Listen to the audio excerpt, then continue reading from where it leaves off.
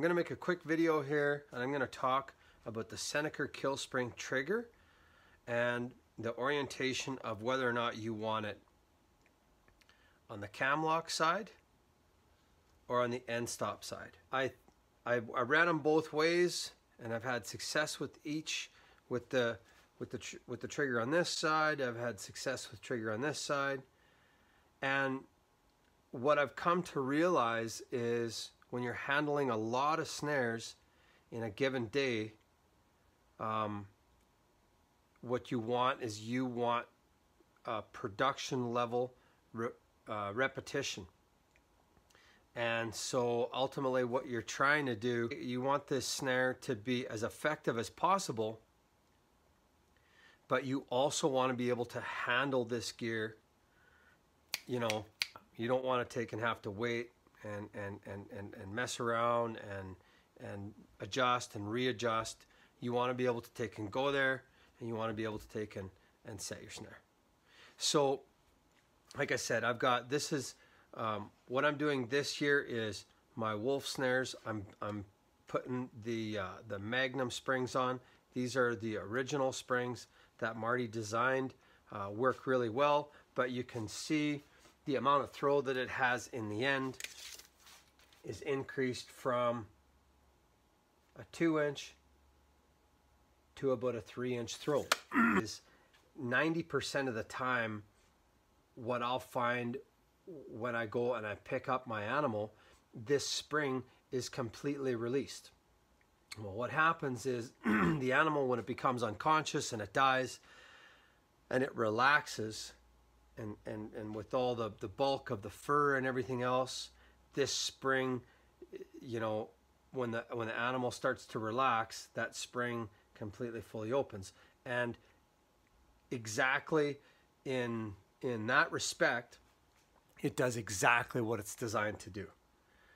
But for added value, I think the idea here is to take and have more distance, more travel distance. What I'm going to do here is so here's the original Seneca kill spring setup. Okay, this is the Magnum Seneca kill spring setup. This is how my snares are going to take and get built. And again, like I said, whether you take and want to put this washer here and the trigger here, that's entirely up to you. The effectiveness of this operation is not hampered either way. That's not what's going on here. But what I've done is I have a reason for wanting to take and assemble my snares this way, and I'm going to show that to you now. Once I'm done with this illustration, all I'm going to do is I'm going to take and cut this end stop off. I'm going to take and put a washer on there and add another end stop. But I took and I put a trigger on each side here, so that I'm going to take and I'm going to set this snare, and I'm going to take and show you and talk to you about why I take and I put my trigger right here. So first thing I'll do is I'm going to take and I'm going to set this trigger. I'll just take and show you that it works. There's nothing wrong with it there.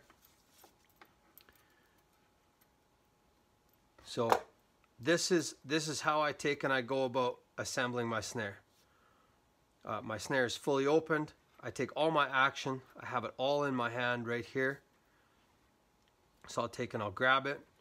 I'm left hand on the cam and the whammy and my trigger. But in this case, here's my trigger. So obviously what I'm going to do is I'm going to take and slide all this stuff over here, because this is a two-hand operation. And this is precisely why I take and put my trigger here. But at any rate, I'm going to take and I'm going to go ahead and set this. And what you want to do is you want to take and you want to set this spring right here against the nut of the setter. And the reason that you want to do that is because the setter is offset, and you can see that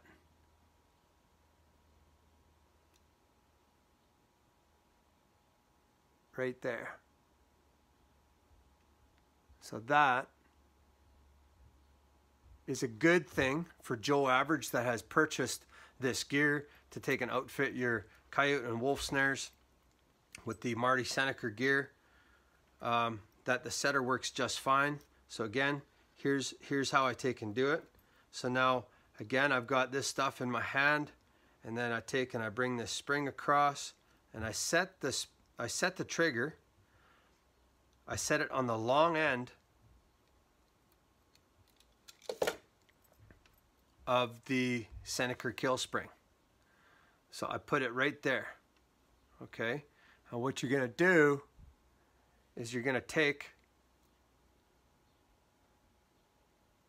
and you're just going to take away and out of the equation the spring that you're going to get if you were to take and put the trigger on the end loop side.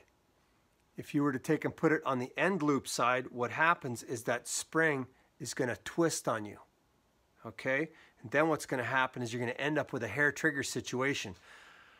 Before I did this enough, what I thought was happening is I thought that I ended up with triggers that were inferior and that I had to take and bend them more. So again, I went through this, handled it enough, did enough of them, and had enough conversation with other trappers, and precisely Marty, who was nice enough to, he doesn't leave any stones unturned, and he lays it right there on the line. He wants the average consumer like myself, trapper, he wants to be able to handle this gear exactly as it was designed in its most effective means. So there you go. That's it. That's set up. So now what I've done is, once I've got my anchor set up and I've got my snare attached, this is how I take and I walk up and I handle my snare.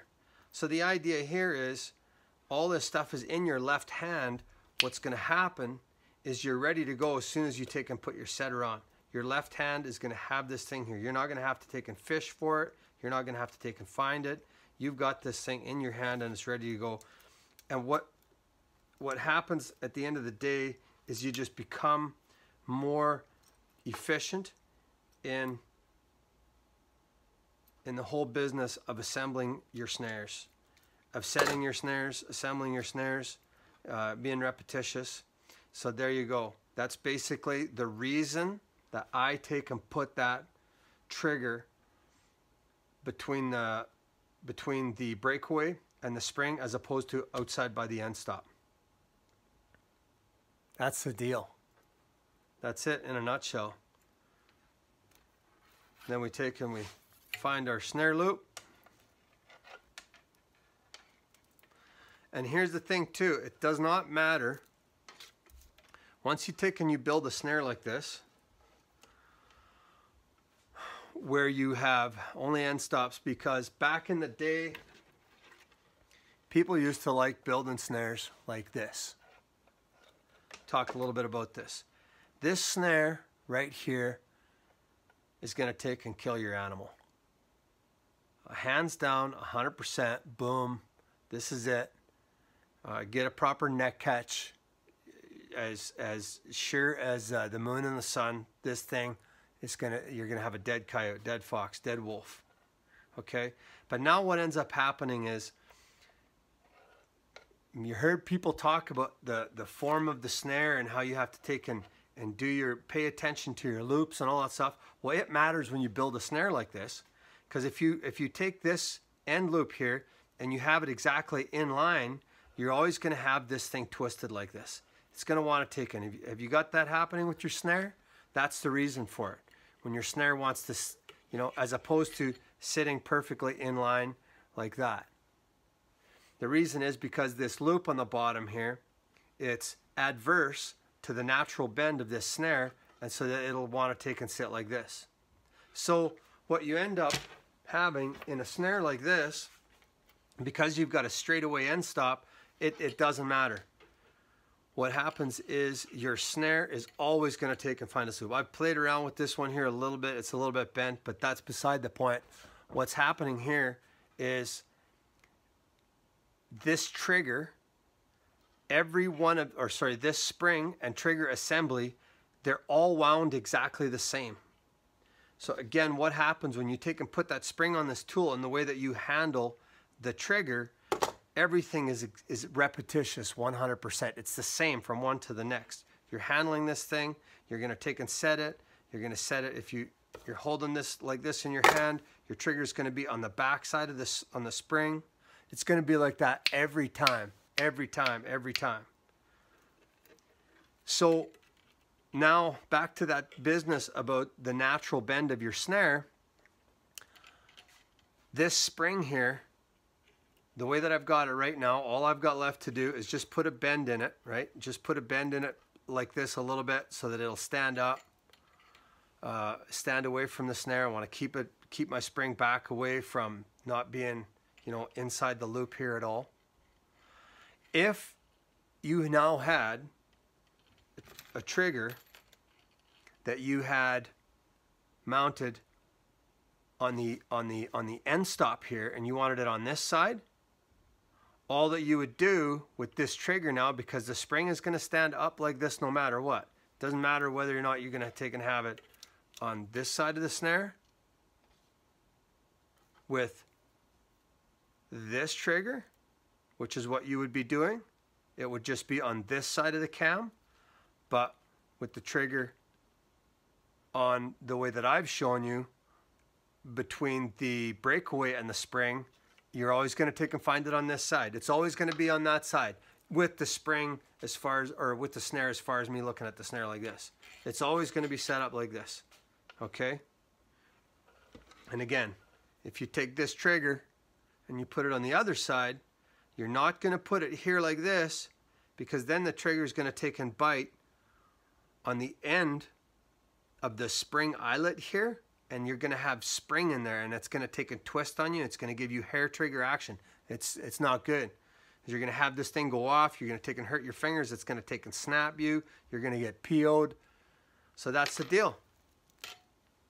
That right there is a quick little rundown of how you want to take and handle these Marty Seneca kill springs and triggers, and how to be not only effective with them in your dispatch method, but also in your handling.